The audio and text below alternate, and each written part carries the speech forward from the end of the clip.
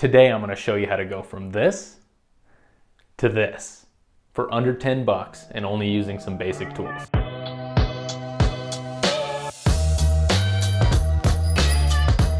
Hey guys, it's Dylan with the Seasoned Bikepacker, where I share unbiased reviews, tips, tricks, and general information about bikepacking gear, routes, and strategies. There are tons of options out there for wall-mounted bike storage, and it can get really expensive, with some swivel space-saving wall mounts in the hundreds of dollars. In this video, we'll install a space-saving option that will cost you less than $3 per bike. So like, subscribe, and stick around until the end, and I'll give you my pros and cons of this simple system.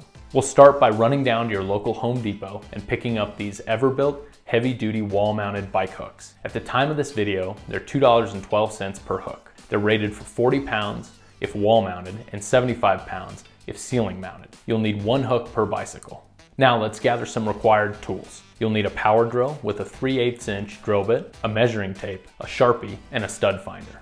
Next, identify the space you'd like to install. Could be a garage, shed, or room. I'm using my office and studio, so this will serve as a new backdrop for these videos. Now we'll need to measure and find the wall stud. It's critical you secure these hooks into the stud. Don't just put it into the drywall or a wall anchor. The bike will come crashing down. I worked from right to left using my measuring tape and stud finder and placed my first mark 28 inches in and 8 inches down. This puts the bike neatly tucked away in the corner and at the perfect height off the ground. Drill your 3/8" hole and install your hook. Moving on to the next location, I located a stud about 32 inches over, which should provide enough distance to nest the bikes together just a bit. Drill and install the additional hooks. Now we'll clean up and get these bikes installed. Best way I've found to hang the bikes is wheelie the bike up on its back wheel, then grab the stem and position the seat against your abdomen and use your body weight to help guide the front wheel up over the hook.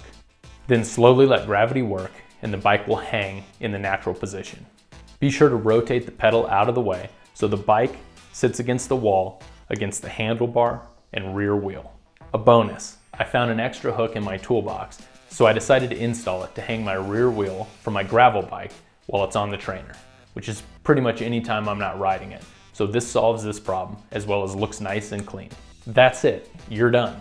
Cheap and easy solution. Now that we've completed the installation, let's talk about some of the pros and cons of this budget system. Some of the pros. It's cheap. If you already have a drill and a stud finder, it basically costs less than $3 per bike. These would be the same tools required for installing the more expensive options. It's easy to install. Super simple, find the studs, drill the holes, put in the hook.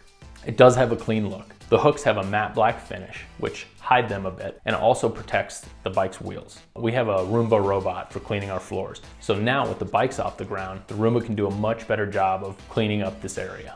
A few of the cons. You gotta watch the front wheel spokes when you're putting the bikes on and off. It's possible as you're taking it off, you'll hook a spoke, and maybe pull it down and damage something.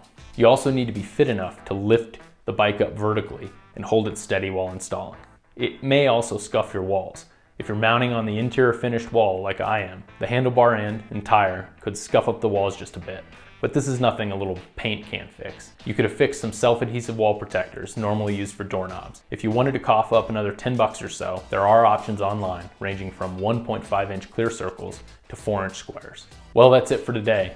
Links are always in the description below. And if you find this video helpful, please like, subscribe, and share with your friends. Thanks for watching, and remember, plan, pack, and pedal.